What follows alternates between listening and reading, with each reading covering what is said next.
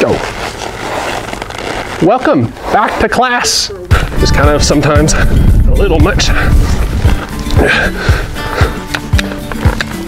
There's my turn on the haunches. So here I'm going straight to my direct and drive exercise. I'm looking for this left front shoulder to step around onto the circle.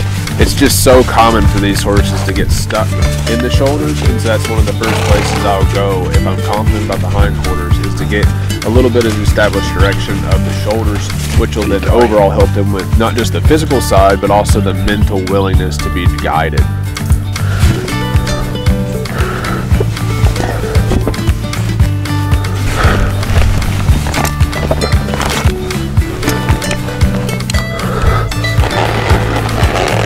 Little Pico. Oh, Jesus.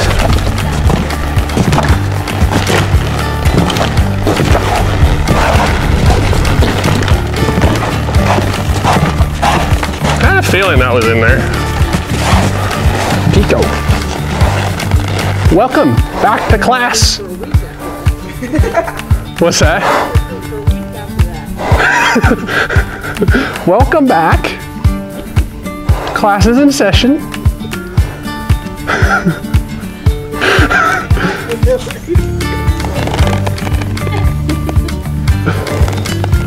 It's always the sweet ones.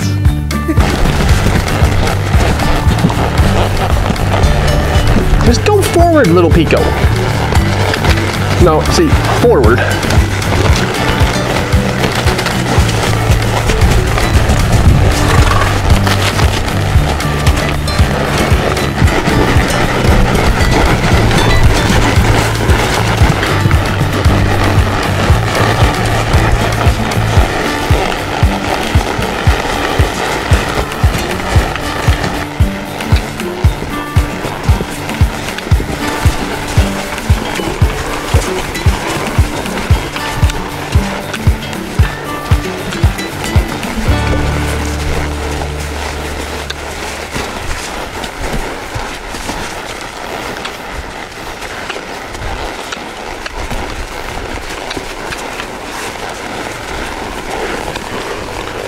So happy Pico ended his first day back to work focused, relaxed, understanding. Now let's see how it carries over to day number 2. See there?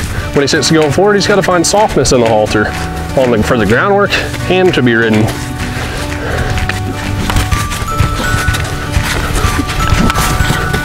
But here I'm putting pressure on, and see, that's his emotional response, is just to kind of get out of town. This is taking all these foundational exercises. We're not really dilly-dallying. We're kind of jumping in here and kind of helping him figure things out. And then when he gets unsure, see how his reaction, that wouldn't work under saddle. Like, anybody that gets on something that's gonna act like that, they're kind of silly. It doesn't mean I won't get on him in 30 minutes or less. I don't know, we'll see. Here's the consistency and how we're gonna handle that. And then he gets confident in the consistency because I can be fair to him. That's pretty good. He's able to move his feet, he's able to relax. The idea that this horse is pretty quiet is a really nice thing. I just got to be able to get a quiet horse where I can move his feet.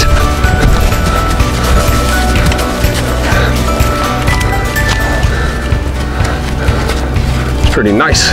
So that's pretty normal. He comes to the side that he's thought that we've been going to. Wait, don't pull him through this. You just keep that constant pressure just enough to where they have to sort it out. You guys want to talk about, see the rigidness that he's been carrying in his body? Just waiting on him. I'm not trying to pull, I'm not pulling on him. All this commotion comes from the stiffness in his body. I'm just doing just enough to keep him from pulling the lead rope out of my hands. There it comes on his own. I'm gonna go ahead and swing up here like he's grandma's horse.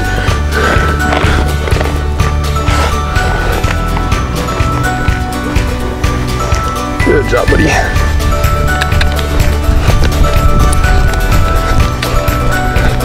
She might be a little intimidating for him.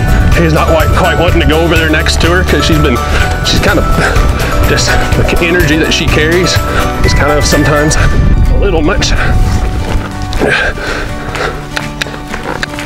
There's my turn on the haunches.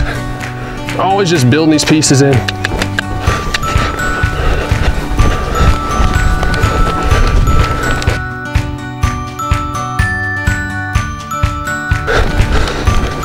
Right, I'll post on him as soon as I can, but this horse I want to make him comfortable. There.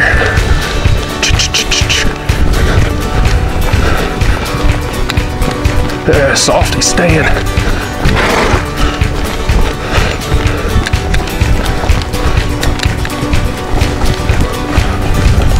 He's trying to test the water, see if he can go past her. I trust her not to kick him, but she's got a pretty close gap there. You can tell who kind of rules the roost in here. So here, I'll bend him, so I'm just going to pick up soft. Well, of course she moves.